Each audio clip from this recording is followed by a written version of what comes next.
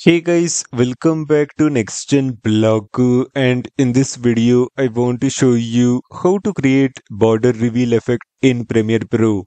Now to start off, I've already opened a Premiere Pro and first we will write some text on top of the screen. So to do that, select the type tool from the toolbox. Next, make a single click on top of the screen like this. Next, let's write some text. So let's say let me write the word border. Next, select the text and now go to properties. Now, let me change the font of the text to Montserrat. Let me also increase the font size to somewhere around 250 pixels. And I would like to center align this text. So if you scroll down below, right at the bottom, you're going to find the align option. So right here, click on align center horizontally and then click on align center vertically. Next, what we are going to do is we will add a rectangle on top of this text. So to do that, select the rectangle tool from the toolbox. Now add a rectangle on top of this text like this. Next, look inside properties and right here, you need to uncheck this fill option and now check this stroke option. Now increase the value inside stroke width from 4 pixel to 10 pixels. Next, I would like to center align this rectangular border. So go to the align option once again and click on align center horizontally and align center vertically to center align this rectangular border. Next, what we are going to do is we will fade in this text. So to do that, bring your cursor right at the start of the text layer. Now right click and select this option, that is apply default transitions. And so now if I play the video for you, alright.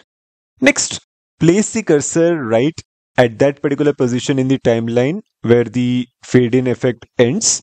And now move the start point of the rectangle layer to that position. And so now if I play the video for you. Okay. Now let's animate the rectangular border. So to do that, go to effects and now search for the clock wipe impacts effect. Now once you see the clock wipe impacts effect, simply drag and drop it on top of the rectangle layer like this. Alright. Now if I play the video for you. Okay. Now we are going to make some changes to the animation. So select the clock wipe impacts effect and now go to effect controls. Next, scroll down below and right at the bottom, you're going to find this option called wipe feather, where currently the value is 10%. So decrease the value inside the wipe feather option from 10 to 0. Next, you need to decrease the value inside ease in and ease out from 24 to 0. And so now if I play the video for you. Alright. One final thing that I would like to do is I would like the animation to start from top left corner. Okay. So we need to change the angle for that. So currently inside angle, the value is 0. So increase the value inside the angle option from 0 to let's say 280. And so now if I play the video for you.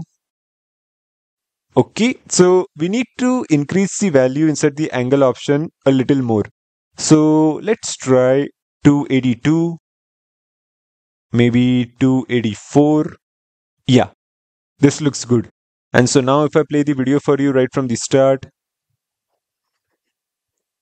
Perfect. So this is how you can create a border reveal effect in Premiere Pro.